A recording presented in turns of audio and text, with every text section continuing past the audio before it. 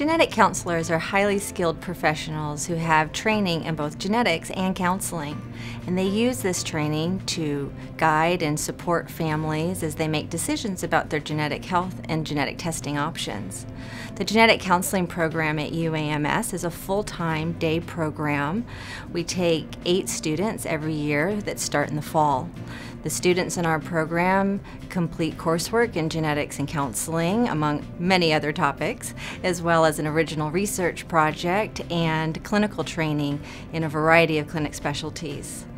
The alumni from our program are working in clinics, research settings, as well as genetic testing laboratories. There's a tremendous need for genetic counselors right now, and our graduates have a tremendous future in their career. My name is Elise Murray, and I am from Abilene, Kansas. I love my program because I am known and supported by my professors.